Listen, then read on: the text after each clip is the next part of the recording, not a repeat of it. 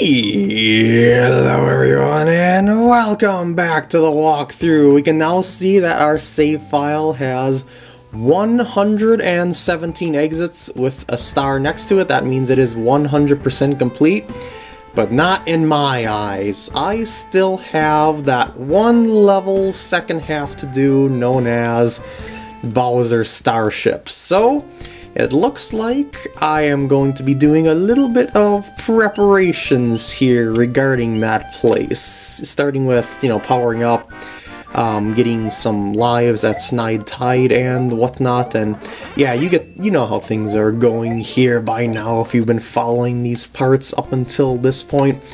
So yeah, let's get to that stuff off camera. Post-commentary time, because I figured I would want to have all of my concentration for this epic level. So yep, as you might have guessed, this is the winning run of the final level in the game here. I'm gonna try and help you get through this here. Every time I died, I basically would have to go back to the top secret area for capes so I could get a decent run on this, I guess you could say. So yeah, I just saved a little bit of time by just reloading the state when I was at Bowser's Starship there, because otherwise it would just be me trekking back over to the top secret area every time I died anyway. So it didn't really matter anyway, so that's why I have 99 lives here rather than whatever life counts that I would have if I wouldn't have loaded states. But I assure you, no save states were used in this successful run here on the second half of the level. I made a mistake there because and I made a mistake there, which is especially unfortunate. But don't worry too much here. You'll be able to get another cape a little bit later on in the level.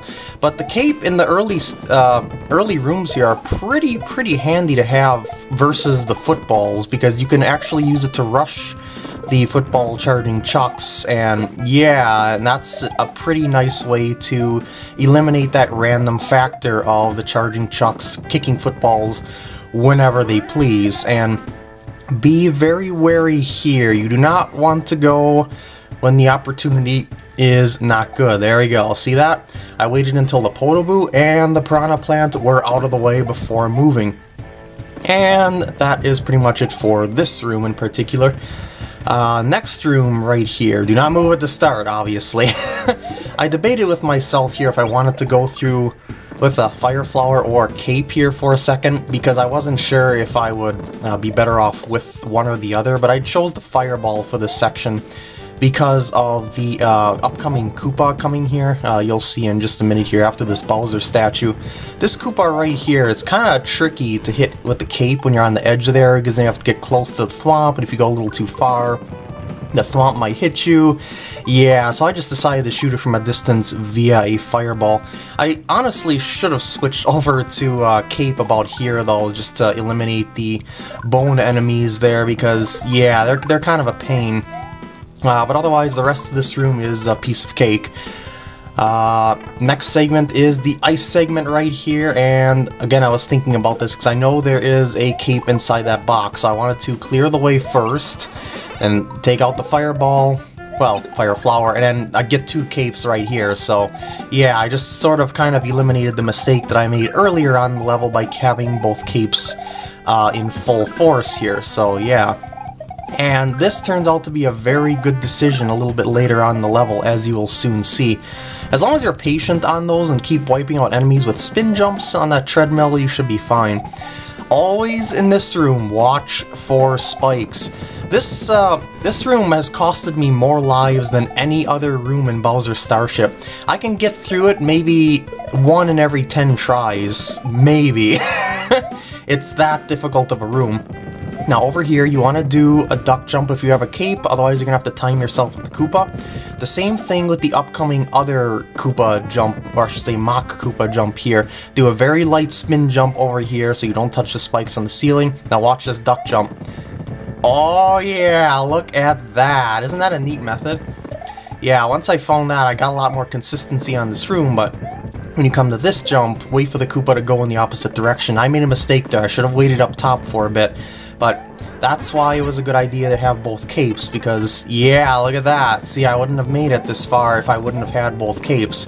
So, yep. And now I am completely power-up-less, so I'm kind of sweating at this point, but at the same time, not really.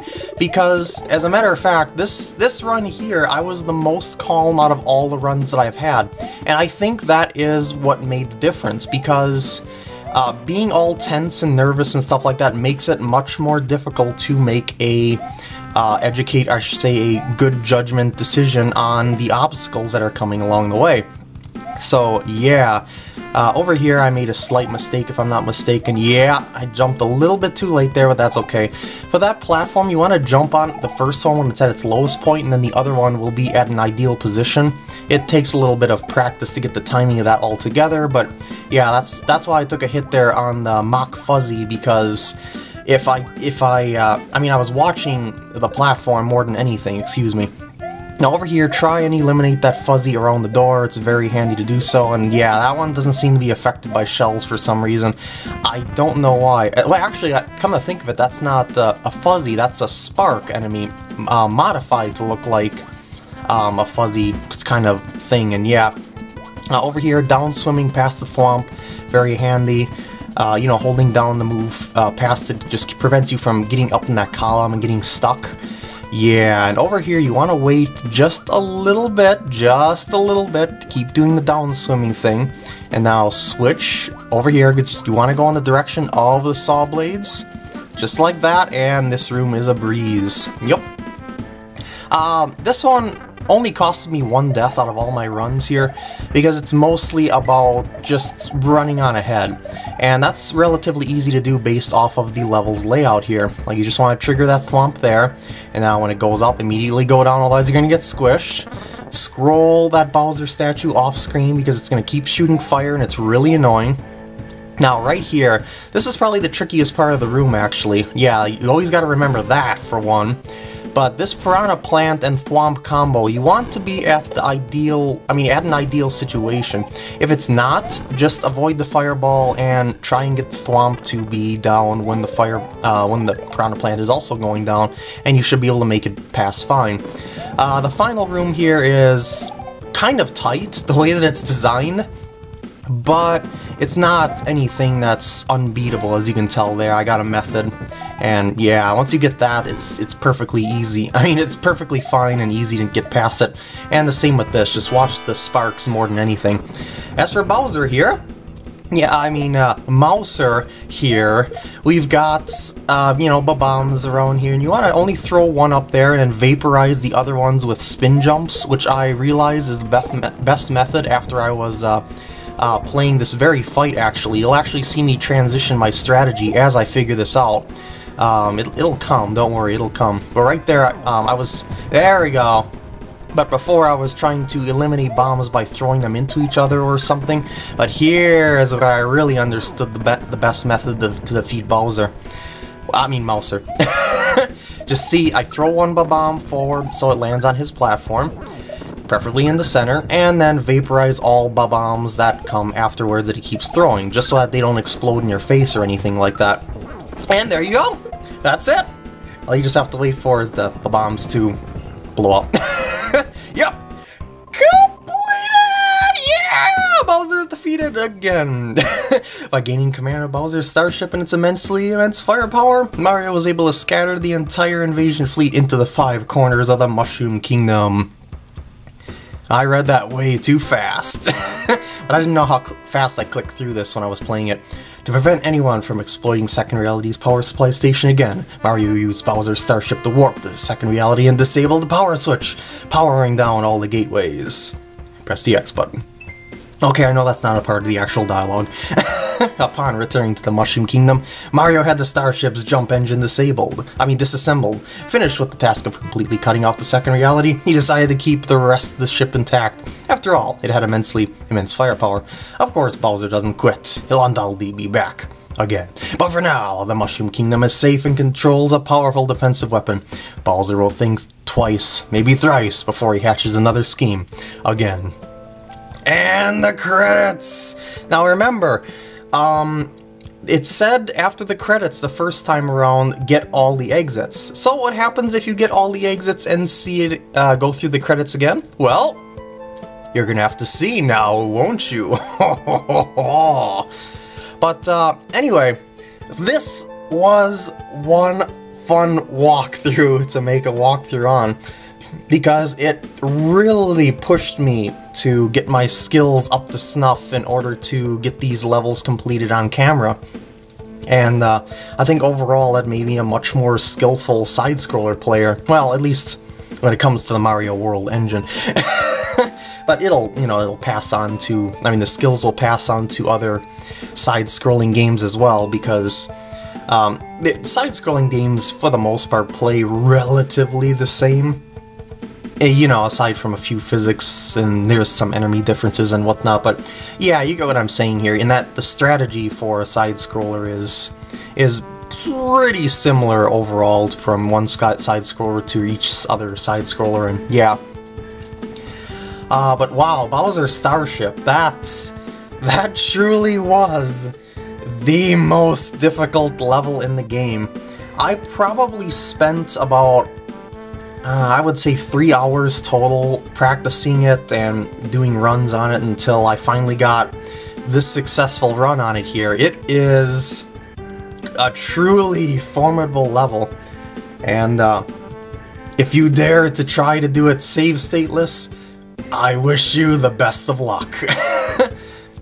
Even if you can't follow like the exact same method that I used in the video because your playstyle is different than mine, that's okay. I've noticed that there are different ways to get through certain rooms, so finding your own way to get through the room, through a room in a consistent way is a pretty handy skill to have, because you can, you know, make your own path through said levels and whatnot. So do not underestimate your own skill, basically, of finding a good way for you to get past something. Like, I'm sure that my method of getting through Bowser Starship was different than other people's methods of getting through Bowser Starship, so yep, but it worked for me, as you've seen there. The level, I should say the game, is now officially 100% completed, because, as I said, I don't really consider the walkthrough complete until I beat this sucker without save states. Like, every level in the game, save stateless, and the only thing that was left was the second half of Bowser Starship, which I just did.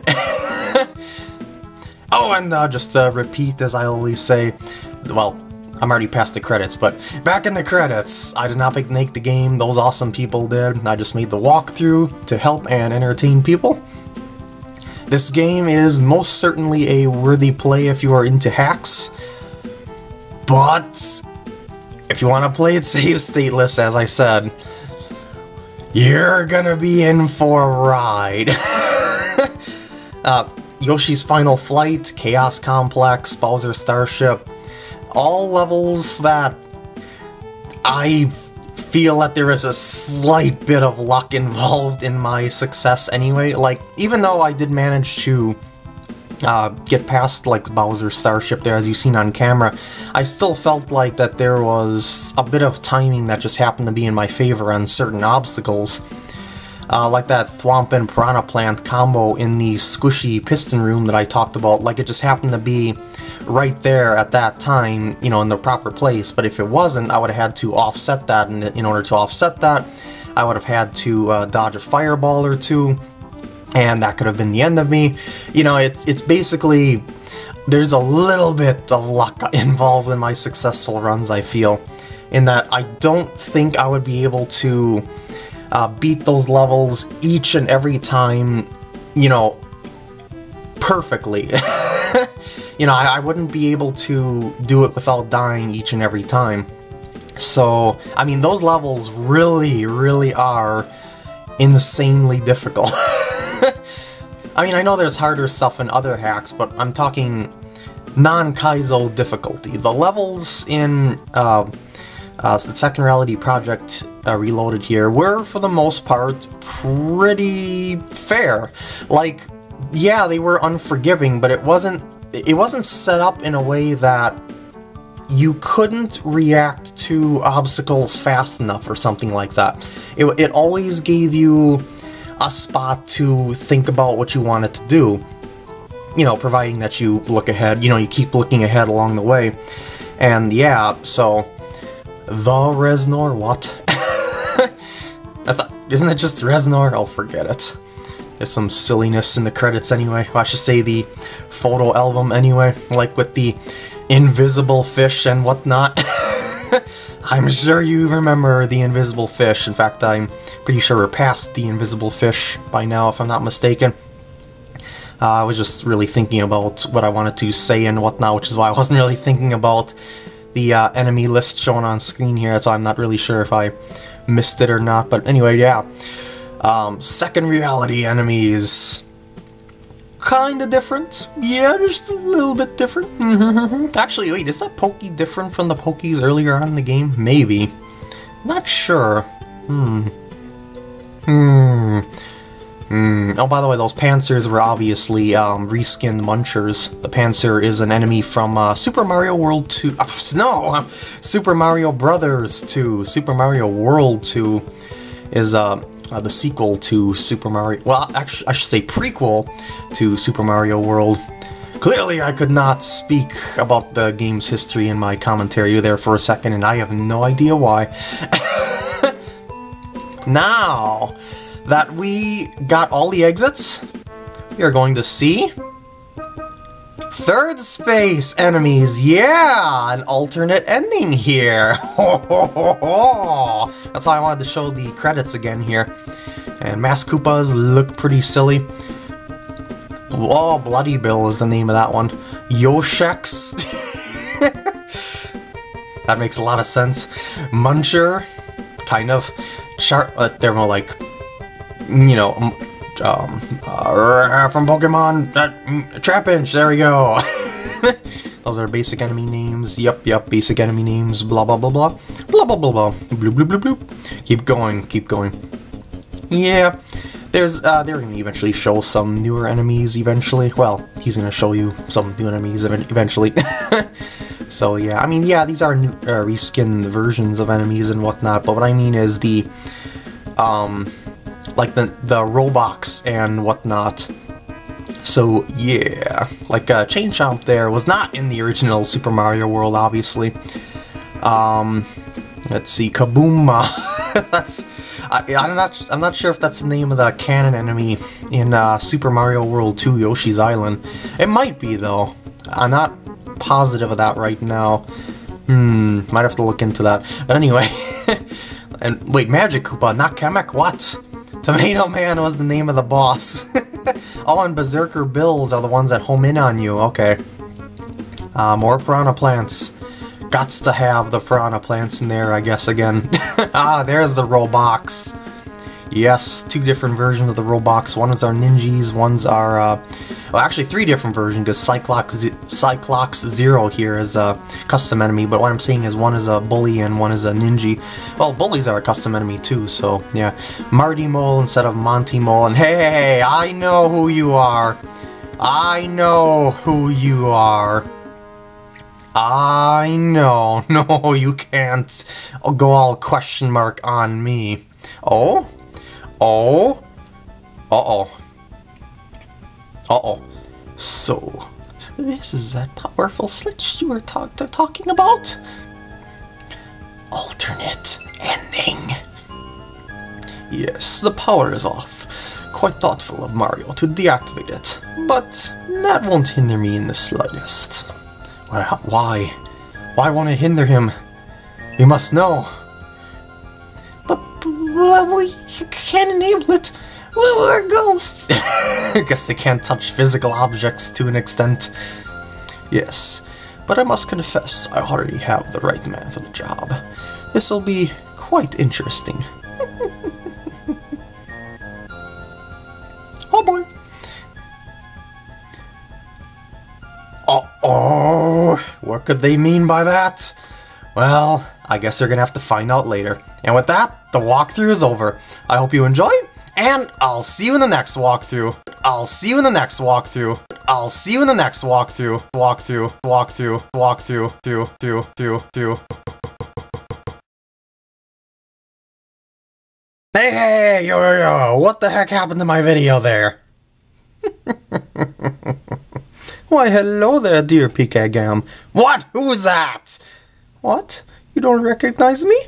It is I, Zykloboo. And I have a challenge for you.